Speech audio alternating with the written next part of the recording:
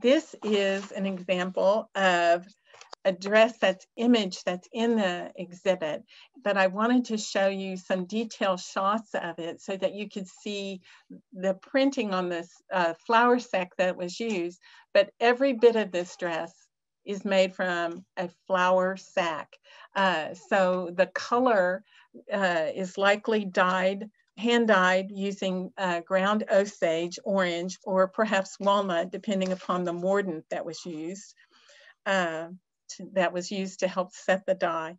But if you'll notice, all of those stitches are done by hand, and the thread is the thick, coarse thread that was used to sew the sack together.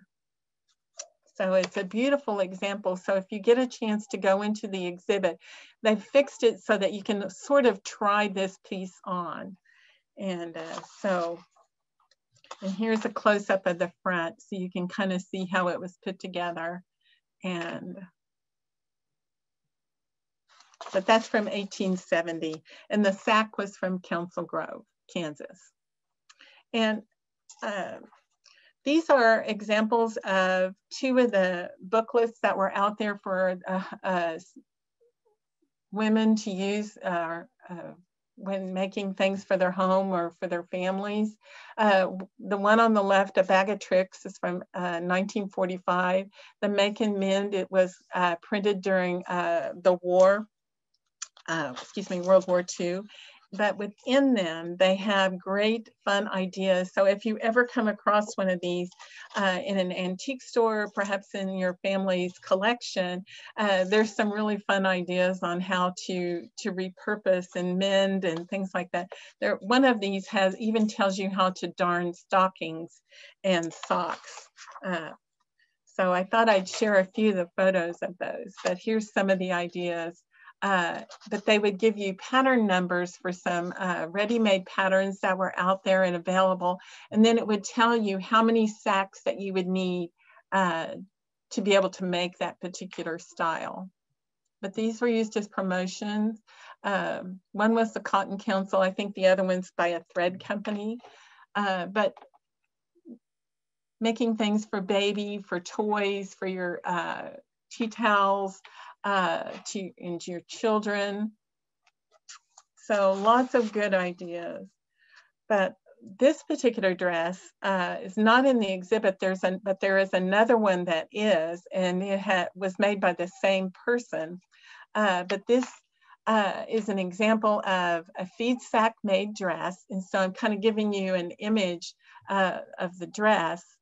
And because it's a busy, busy print, you don't get to see all of the fine details of where some of the telltale marks of where the feed sack stitching is.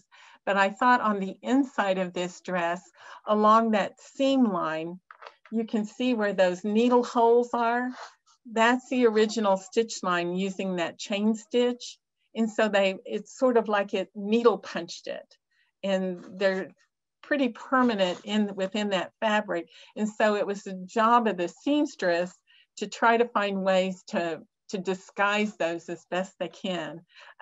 So this particular dress has pockets, and you can find some of the holes that are on the back side of the fold of the pocket facing, and within the front opening, the front placket, you can find them. But this particular one at the waistband was the best example of seeing those needle holes to confirm for sure that this was a feed sack print.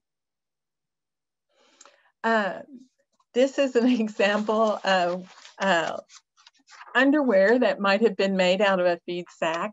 I don't know the story of this one, but this pair I do. This is Velma was learning to sew. I'm going to tell you a story. And Velma made for her sister Nelda a pair of bloomers or underwear. The fabrics available to her were provided by trips to town with her father to select feed sacks in prints she liked. The family raised chickens, and buying several 100-pound sacks at a time was necessary. Wearing bloomers made from plain feed sacks was a common practice as families stretched clothing budgets. Getting the mill logo that had been printed onto the cloth out was a challenging process. The slight remnants of the Clover logo can be seen on the the left half of the bloomers. And according to Velma, the bloomers were likely made of chicken feed sacks the family bought at the local feed mill. And the bloomers were recently donated to the Historic Costume and Textile Museum. So this is an image of on the left of Nelda. She was the youngest of 6, and the family lived on a farm and raised chickens during the Great Depression in the Dust Bowl stricken days. Dust Bowl stricken areas of the Midwest. And then over there is Velma and Nelda with the cat. So this is a photo of Velma, and you can see she's a little older in this photo, and it's from 1938. And I actually was able to speak with Velma recently, and so she shared these images of her and her 4-H sewing entries for the county fair. And the dresses she had sewn were made from feed sacks. And Velma was mostly self-taught to sew, but she did have help using patterns from an older sister, Edith. So this is clothing that's in the exhibit, and this is clothing that was made for Janet Smith by her grandmother. And so it's a little romper with a bonnet, and then there's another bonnet over there as well. And they're just charming. These feed sack prints are the cutest things. And her grandmother was so talented. Oh, there. And these were all made by the grandmother as well. So the bias binding is typical for the time period and was featured in many of those brochures that I was showing you earlier. The one on the left and on the right are both for adults, and then the one in the middle was made for Janet. It's a smaller size, but all from feed sacks. And even this is a more contemporary piece, and perhaps some of you in the audience might recognize the style, but this is probably dates to that late 1960s, early 70s time period because of the bell-bottom pants. But if you look closely at the graphics that are on that one pantsuit, that's feed sack labels. And so it became a fashion trend to recycle that idea of feed sacks and those logos during that time. So this is a close-up of that bag of tricks.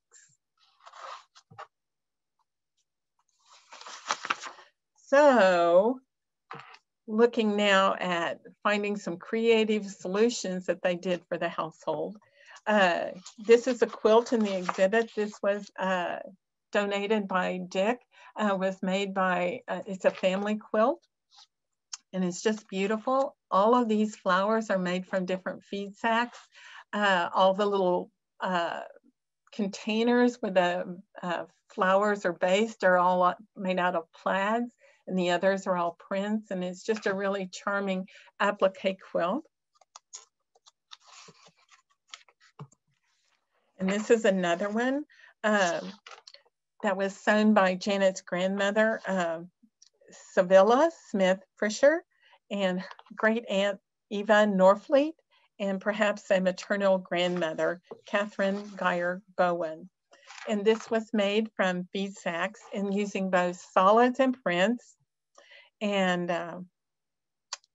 what's interesting about this is the face of the quilt, and this is the back of the quilt, which is made with these border print sacks. And you only get to see a little portion of this in the exhibit. So I wanted to be sure you all saw the full back of the quilt. And then I've included a little drawing over here on the left, but it was made from 4 100-pound sacks.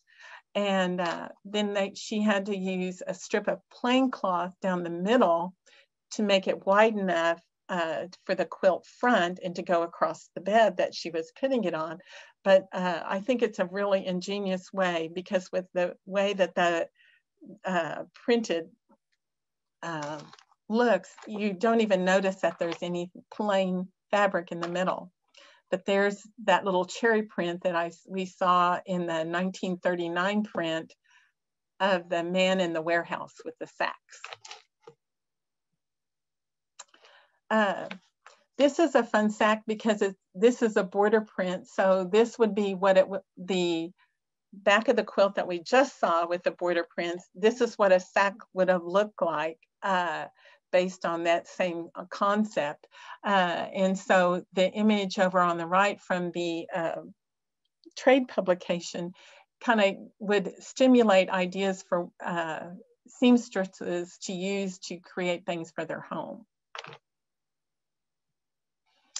And so this smaller image is a placemat that one of the grandmothers, or perhaps Janet, might have embroidered herself with her name. And then over here is a feed sack or flour sack that has, would be either 2 long strips that could have been made into tea towels, or it would have, you could have cut it to make 4 individual placemats. Other ideas for things that feed sacks were used for in the home are garment bags like this one. And this was came to us from Marilyn Golly. And her aunt had made this particular sack, excuse me, this garment bag from Saks while she was a 4-H'er, and she had entered this in her county fair. So this was made in the early 1930s by Sarah Ann Pence.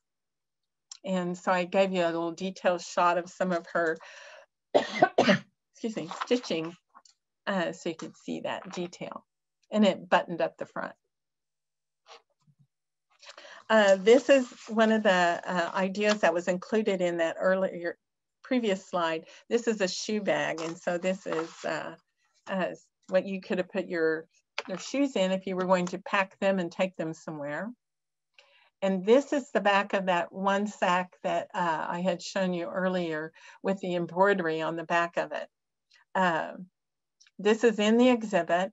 And if you can imagine, this particular feed sack is still sewn along the side. Now, I think it's fun because it's an unfinished project, but it was saved. And I can't imagine, because the bottom of the bag is underneath where the embroidery is. And so that embroidery was done in a tunnel. And why you wouldn't have opened that bag up to doing that embroidery, I don't know. But it is what it is. And it's got a charming story now. But unfortunately, I don't know who did the embroidery, but I think it's sweet.